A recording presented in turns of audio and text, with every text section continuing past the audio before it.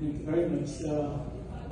I would like to take your permission to come to the podium and express something. And get back. Thank you.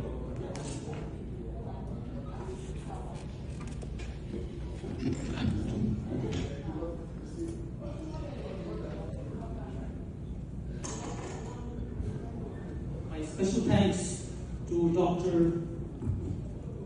Izzy, who gave us the opportunity to express our views at this diversified global forum. Although I had a lot of things to say, but I think our colleague before me spoke a lot of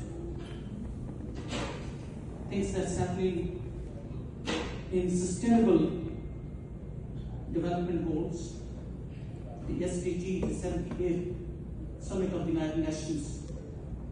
An objective of global leadership is to envision the future of our generations that is yet to come. Certainly, it is a vision that means the difference between managers and leaders in the accomplishment of tasks and objectives. Setting up visionary goals for our future generations is the task of global leaders on the podium of the United Nations. So no one is left behind. However, once the vision is agreed upon, the task will be carried out by the potential managers. What is our future vision?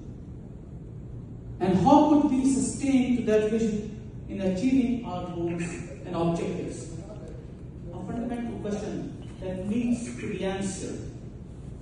The science or the knowledge to explore facts, followed by the application of acquired knowledge in developing new ideas or product through discoveries and innovations, is the prime objective of our discourse today. Having said that, we need to explore gaps in these studies to recommend our submissions and going forward. The action plan and the transformation process is vital. Certainly, we are aware of major impediment in carrying out the transition process or transformation phase, which is the comfort zone to a rapidly changing environment around the globe. COVID-19 pandemic compelled us to rapidly change our lifestyles from an existing comfort zone in meeting threats of rising mortality in our societies. At least I remember the days of my childhood. There was no electricity, no power supply in remote areas. The concept of air conditioners and refrigerators was hardly there. Lest we availing the benefits of internet, Google search, or Zoom conferences. I think most of us come from a generation where we have witnessed the advancement of science, technology, and innovations. Today we need to come out of this comfort zone to deliver the gaps created during the process where scientific advancement has skyrocketed. Now coming to a very basic question and fundamental question on youth. We see mass exodus of immigrants coming at the borders of Mexico, trying to enter the United States. Why is that? Why is there a brain drain from third world countries to first world countries? Why? Innovations are only done in developed countries, not the third world countries. As a professor of pharmacology, let me remind you that in 1939, the first medicine that was discovered against ulcer, that was impossible to treat in those days, was silently developed by Merck, Sharp and Dohme. The company was established in Philadelphia. The chief scientist, we had the chief scientist from FAO here earlier.